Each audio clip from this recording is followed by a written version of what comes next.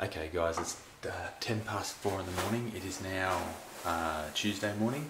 Joanne has pretty well been awake since Sunday morning. I made a mistake in the last vlog saying it was from Saturday. It was basically from Sunday. I got home Sunday morning. Joanne's been awake all Sunday morning from about 1 AM. All day Sunday, all through the night. She got a couple of hours sleep Sunday night, then all day Monday she was awake. And we went to bed last night at 1 AM Monday night. It's now Tuesday morning, 4 AM. I've had about 2.5 hours sleep. And how much sleep have you had, Bubba? None. Joanne's had no sleep. Do you want to be on camera at all? No. Joanne's struggling. Poor little bugger is tired. She's going like a little trooper. We've got hot water. We've got the beam heated little wheat bag here. Got a little TENS machine hooked up to her. We're hoping these contractions get closer together because at the moment they're still about 8.5, 9 minutes apart, and we need them 5 minutes apart so Joanne can get this baby out and get some sleep. So maybe not in that order though. Alright, gotta go. Alright guys, I'm on the floor. It's 5 minutes to 7 in the morning. Joanne's up there. We've been awake obviously the whole time. Contractions are about 7 minutes apart. They've been sort of fluctuating again. We got all the way down under the 5 minute mark. We thought we were on like Donkey Kong, but they've gone back up again now. So Joanne's going to try and sleep on the couch as best she can. She's going to try and get as much sleep as she can in 7 minutes. Poor bugger. She's a trooper. She's doing such a good job. So good. I'm just sitting watching TV. I've just called in for another day off work. So yesterday and today.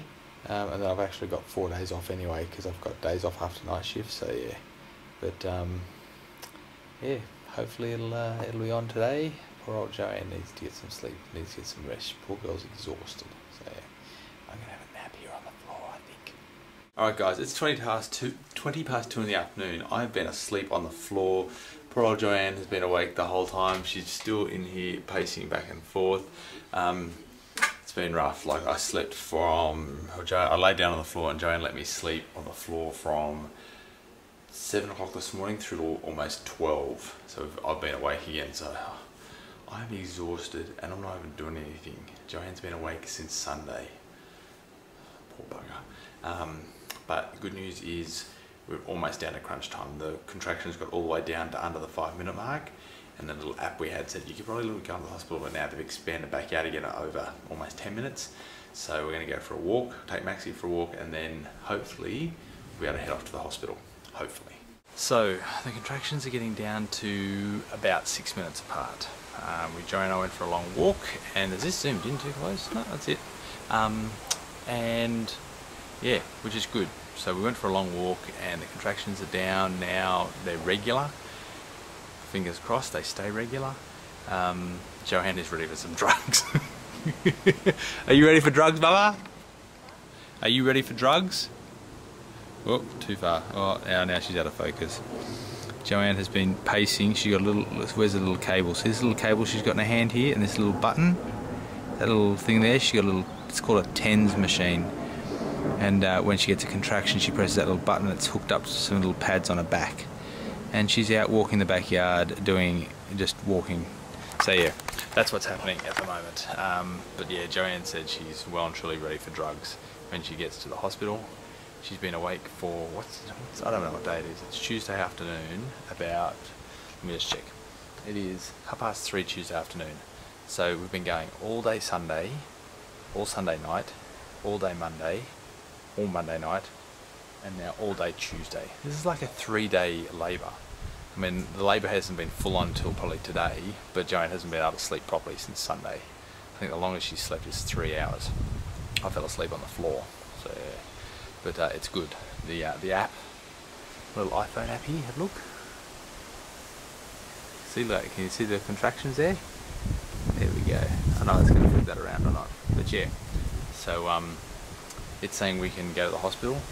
We're going to wait for a few more contractions just to make sure they're in the right timing, that they're still, close enough together, and then we might be heading to the hospital. Joanne's ready for some sleep, big time. You know what I find amazing, guys? We're having a baby, right? You would think that people maybe wouldn't call Joanne's mobile phone It is amazing how many people are calling or texting Joanne's phone to check what's happening. Aren't we a little busy? I mean, I'm not, but isn't Joanne a little busy having a freaking baby? Just stunned at people ringing Joanne's phone. She spent 20 minutes on the phone then to somebody because she was too polite to get off the phone, and she had 3 contractions while she was on the phone to them. Unbelievable. I'm now taking her phone off her and I'm just canning people's phone calls. Like, people ring obviously because they're concerned and they want to, you know, is everything okay? Is there anything we can do? I understand that, but it's not about you, it's about Joanne. You would think kind of maybe that she'd be a little busy. I'll post stuff to Facebook. I mean, I'm posting a little bit of stuff to Facebook, or to Twitter, sorry, not Facebook, to Twitter, with updates and stuff, but yeah, anyway, I just find that really surprising. I mean, I can kind of understand the thinking behind it, but at the same time, as a guy, do people just not, and it's mostly women, I'll admit, but do people just not think that through? Like, just don't, you know what I mean? Like, yeah, anyway. I'm just getting a little bit irritated with people, so sorry to have a little bit of a spew. Yeah, we're down to, well, this is the other thing, is because Joanne was on the phone, it messes up her cycle, and now we're back out to, what was back out to 14 minutes. So thanks, phone call, you just pushed us back an hour worth of labour for Joanne. So she's back out there walking again, and we've got the times back down to just under 7 minutes. We have to get them back down under 5 before we can go to the hospital. So every time somebody calls or something happens and it changes Joanne's routine, it slows the contractions down, and we've got to go back out and start again. So rather than be leaving to go to the hospital right now like we were kind of hoping to, no, sorry, we now have to wait another hour. Joanne has to walk around the yard for another hour trying to get the contractions back nice and strong again. So yeah, anyway, we're setting up the TV to record some stuff, and then I might even set this, I might even upload and edit this now, and then the rest of the night will go into tomorrow's vlog maybe. That might be a good idea. Anyway, we'll see how we go. Wish us luck.